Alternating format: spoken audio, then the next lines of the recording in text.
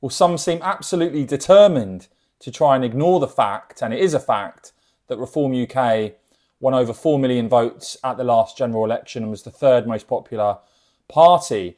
Those trying to ignore that are the same kind of people that were trying to convince you and themselves, I think, that Kamala Harris was going to defeat Donald Trump, and that didn't go very well, did it? But a huge outcry now when it comes to Nigel Farage as leader of Reform UK not being invited to lay a wreath at the cenotaph.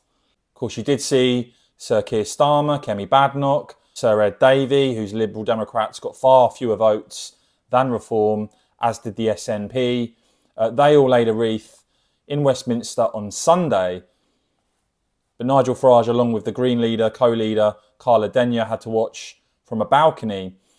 The argument being that you have to have 6 MPs at least to take part in that aspect of the ceremony, though the DUP, with 5 MPs, were able to, their leader.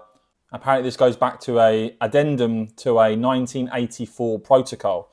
Now, Nigel has said he's personally not complaining, but other people are, and they include the likes of Deputy Reform leader Richard Tice, who was asked, why were Reform not allowed to lay a wreath? We got more votes than the Lib Dems, SNP and DUP combined, yet they all laid wreaths. Shameful stitch-up. Another Reform MP, Rupert Lowe, saying it was wrong to block Nigel from laying a wreath at the cenotaph yesterday alongside other leaders, and that the establishment may not like it, but millions of voters backed Reform at the last election. They deserve to have proper representation at the service.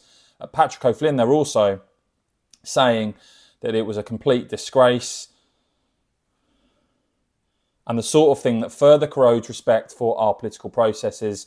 And in the Telegraph's poll at time of recording, 76% of Telegraph readers saying yes, Nigel should have been allowed to lay a wreath. Do let me know your thoughts on that, please, in the comments below. As ever, I will keep bringing you all the latest on this and much more. So please do whack this video a quick thumbs up. And of course, as ever, cheers for watching.